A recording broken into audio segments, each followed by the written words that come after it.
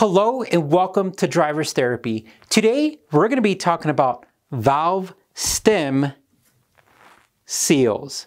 Now in this video we're going to talk about what valve stem seals are, when they go bad, the symptoms, and what to do to fix them. And we're pretty much going to give you a full educational video about valve stem seals. Now let's kick it off by telling you what is a valve stem seal. Alright guys, this right here is a valve stem seal. Now let's look at it up close.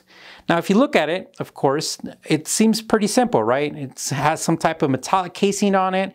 When you flip it over, it's got some type of gasket material on the inside, and the outside it looks like a little spring to add the tension around the stem. And pretty much, yeah, it looks like a simple type of seal. Now let's look how hypothetically it would work. So if you look at the valve stem seal, right? Now, we don't have a head to show you this, so it's going to be a rudimentary illustration, so use your imagination. So your head's right here, and this is the part that sticks out in your head. And of course, the spring goes over it, and the keepers, and the top. Now, what happens is that where the valve stem goes through on the guide itself, the guide is, usually a little brass little thing where it slides up and down.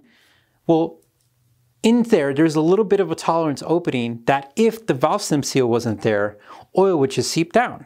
So what happens is that this valve stem seal slides over this, and we can't do it on this because this is too big, and it goes all the way down and it sits in the bottom. And what happens is that when the head is being lubricated and oil gets swashed in there, it can't go through down the valve guide and into the cylinder.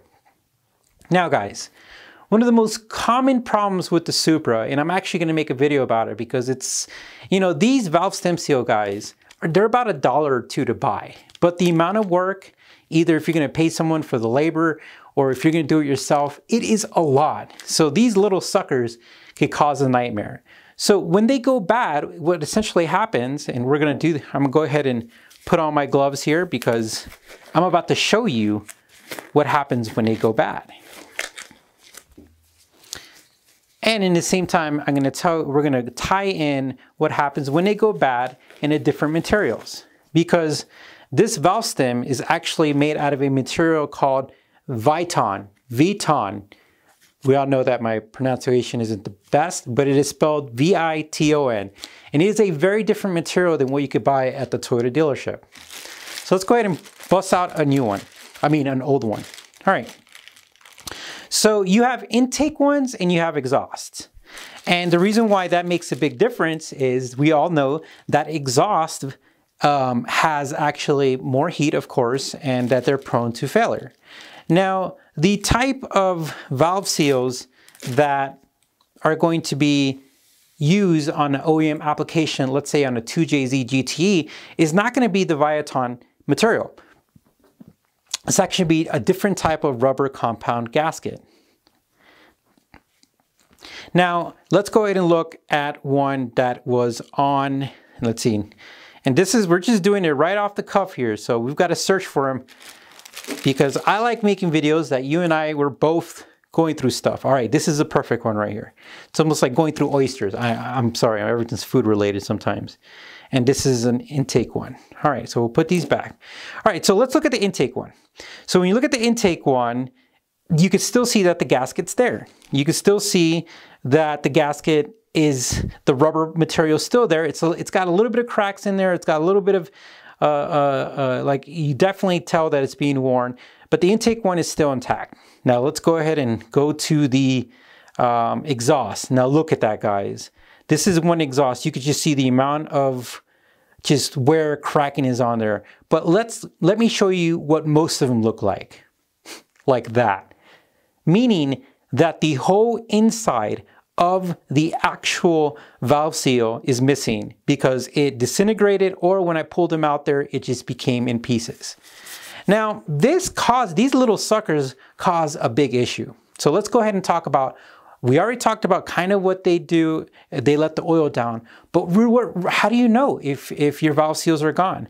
Well, the number one symptom for knowing when your valve seals are gone is when in the morning you start your car and you get a lot of smoke.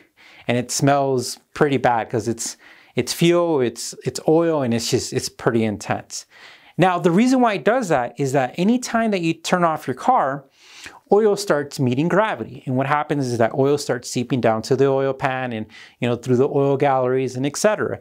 And what happens is that since oil is all over the head for lubrication, oil is sitting right here where the valve stem is at, right? Let's see if I can't put these through there. I tried.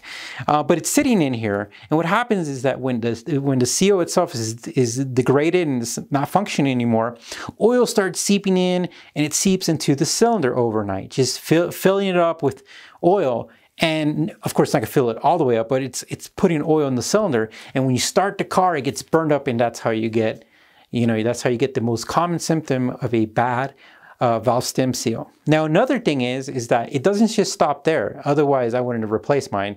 But what happens is that the smell, the oil mixing in with the combustion process and everything, it's really bad, and it clings to your clothes. And it's just, if you like to drive with your windows down, it makes it incredibly, it takes away from the whole entire like experience. And on top of that, every time that you're at a stop and go at traffic, you get a puff of smoke. So that are symptoms of a bad valve stem seal.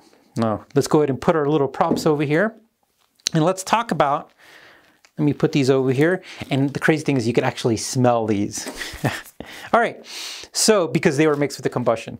So let's talk about the most, now I'm not sponsored and I tried to look for as many different options, but let's talk about the most popular valve stem seals, let's say for the 2JZ GT. And these probably apply for other JDM cars and probably other make and models, but the ones I use are Power Division. And they're GSC Valve Stem Seals, and I bought an extra set in case I mess one up, and this is one of them right here. Now, I also ordered a Super Tech valve seal, and we're going to open this up. Now, the thing, look how many staples are on here. It's like 1, 2, 3, 4, 5. Somebody went to town on their staples. All right. Okay, can't get this one open right now. So we're just going to switch over to, you know what, we got, if you want to open that up for me, thank you very much. All right, and here's our next one. All right, these are Ferrera. You know, what's funny is that, you know, Ferrera, and again, I could be mispronouncing it, is a very popular internal, like, component company. They make springs, they make retainers, and blah, blah, blah. And I could be mispronounced, but this is a Ferrera one, right? And this is our GCS Power Division, and thank you very much. And this is our Super Tech. Now, the interesting part is that GCS uses the Viaton seals across the board, but they don't have a separation of intake and exhaust. Now, when you buy OEM ones, there is actually a difference in both the part number and the material for the intake and exhaust. So when you buy the OEM ones, you actually have to know which one is which. You can't get confused and go from there. And they're actually different colors. Now, the GSC is all the same for both the intake and exhaust. Now, the crazy thing about Super Tech is that they actually use different colors for the intake and exhaust, but apparently they're still Viaton seals. And then Ferrera, I have an intake and exhaust, and in my very quick glance, they look the exact same, in my opinion. Now, when I look up close to these, and we're gonna look, you guys are gonna look up close too here, I really can't find a single difference. I mean, there's some different markings and such, but they look pretty identical, in my opinion. I could be wrong.